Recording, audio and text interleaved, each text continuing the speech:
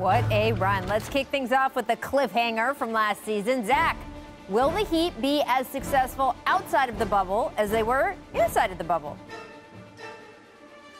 Will they make the finals? Yeah. I don't know, but I think they will be just as good of a team. I believe in the Heat. The bubble was not a fluke. Look, is Goran Dragic going to play out of his mind all season? I don't know. They might miss Jay Crowder, but Mo Harkless will help. Avery Bradley is going to be a little sneaky important piece for their team. Tyler Hero will get better. Bam will get better. I believe in the Heat. I think the Heat are going to be right back in the mix to win the East. I don't think they're just sort of a run-of-the-mill 4, 5, 6 seed. I think they're really, really good, and they're going to be right back in it. They fear nobody.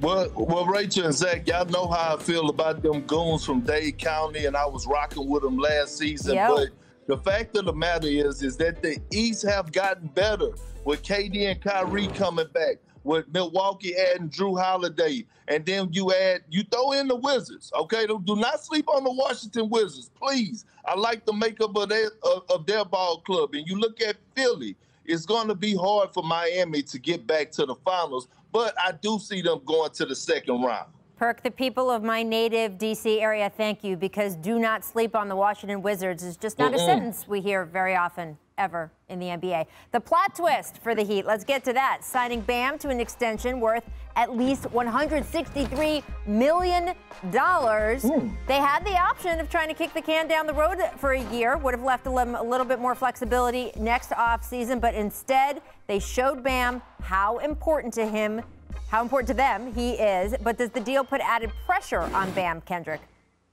No, not at all. Bam is a guy that you can't teach what he already has. He has a unique skill set on the offensive end. He's everything that you want in a big man in today's game. He's a lob threat at the rim. He's a hell of a passer. He's able to set great screens. He also has a nice 15-foot jump shot around the mid-range. And on the defensive end, Bam is a guy that could possibly be in the defensive player of the year conversation, the way that he's able to switch 1 through 5 pick and rolls, protect the basket. So with Bam, he doesn't have to do anything more than he's been doing. Perk nailed it. Bam didn't get this contract by chasing points. He didn't get it by chasing numbers. He didn't get it by caring about his stats or all the things we think about when we wonder, is the guy going to be worried about living up to his contract?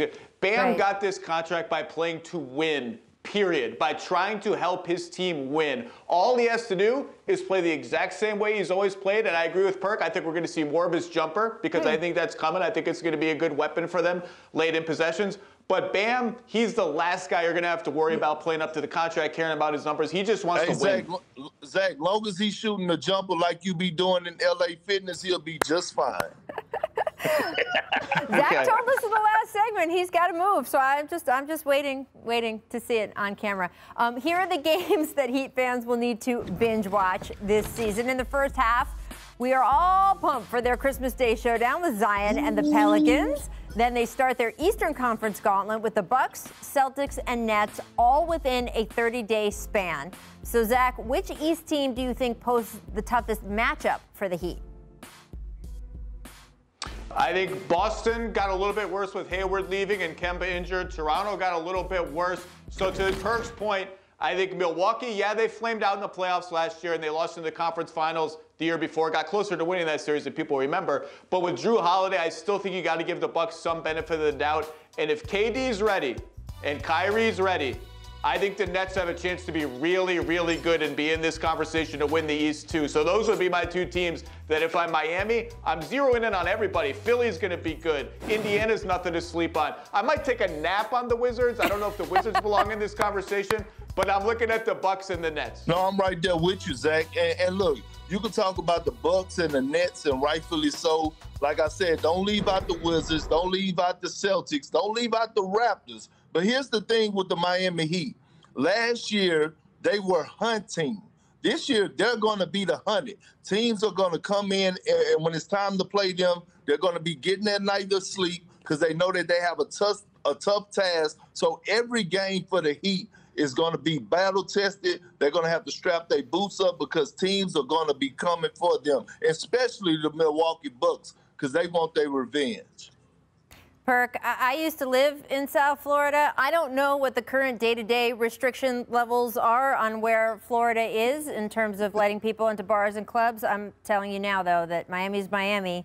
And when those restrictions are lifted, nobody's getting their 8 hours of rest before they play the Heat. I get what you're saying, but I've seen it for too long. Finally, it's spoiler alert time. Caesars William Hill gives Miami the 4th best odds of winning. So, Perk, what are your predictions for the Heat this season? Where are you? We've been talking about the East in general. That's what these odds are. But in general, where's your prediction for where the Heat are going to end up? Oh, it's hard to say because I got so much love for the Goons, but I don't see the Miami Heat getting past the second round, Rachel. I'm sorry. And by the way, the Heat could be just as good a team as they were last year and not get past the second round. The playoffs are hard. There are injuries. The East is really good. I would put the Heat above Boston on that odds list. I think those odds are shortchanging the Heat a little bit given Kemba Walker's injury concerns. But Nets, Bucks, Heat, I think they're right in the mix. Would not surprise me if they were in the finals again. I don't think I'll pick them, but it wouldn't surprise me. And this is why I'm so excited. The NBA is starting back up again next week. We get to see it all play out. Thanks for watching ESPN on YouTube. For live streaming sports and premium content, subscribe to ESPN+.